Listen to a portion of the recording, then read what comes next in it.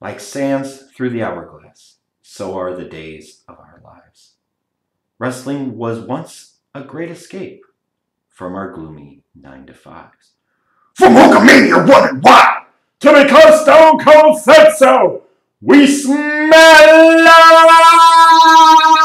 what the Rock was cooking.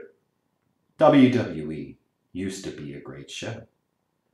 Not to mention there was WCW, the wrestling brand of the South. So many great times and memories made. Still brings a smile to one's mouth.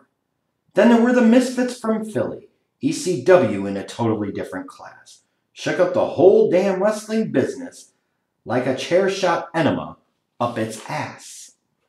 Then on one tragic day, back in March of 2001, Vince owned the whole damn wrestling world, from 3 big companies down to just one.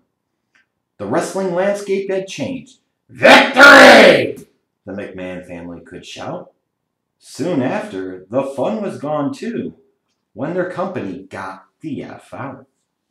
New faces and new places, big changes in the wrestling game. No more personalities or great stories. How did it all get so damn lame? It has gotten so bad, millions of fans have wanted to quit, throw their hands up in the air, and say, "Ah, man, enough with this shit!"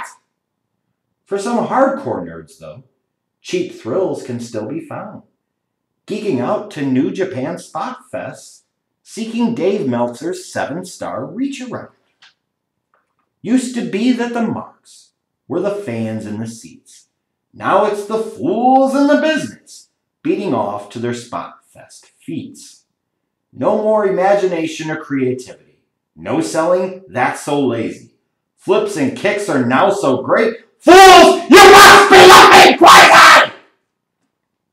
Way too often nowadays. Wrestling makes him want to scowl. Got so disenfranchised with it all, he pretty much threw in the damn towel. So your hero took some time off. You thought, is he gone forever? Nah, just trying to find his passion, looking to get his stuff together. Not the wrestling show you want.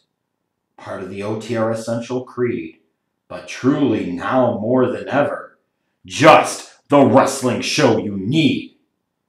On the day Americans celebrate the birth of their nation, comes the return of your wrestling messiah to deliver all their wrestling salvation.